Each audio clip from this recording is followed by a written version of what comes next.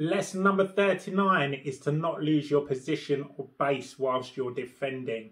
So it's common if someone's got really strong punches or kicks and they're hitting you whilst you're defending, the last thing you want to do is be knocked out of position and lose your stance and end up turning away from them and having your hands come away from your head. You just need to be able to maintain your base and your structure and block really strong and stay facing them. So then once they're finished, you can then counter backwards or just follow up straight away with your own attacks or even move efficiently afterwards. Problems come when people get hit and they get pushed back or knocked to the side. It's obviously really good if you're actually striking someone. That's what you want to do. You want to be knocking them off balance and disrupting their base and then following on with your strikes. But when it's being done to you, you need to maintain your base and your structure. So when you're defending, make sure you keep everything solid and tight and strong and don't lose your position.